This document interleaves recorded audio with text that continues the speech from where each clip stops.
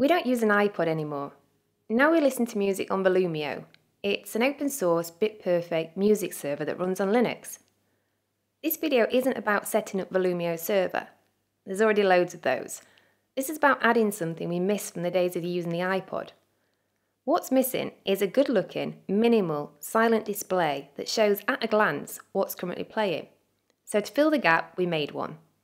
It uses high-definition EPaper and connects to the music server over Wi-Fi so that you can place it at the spot where you listen to music. Here's how it works.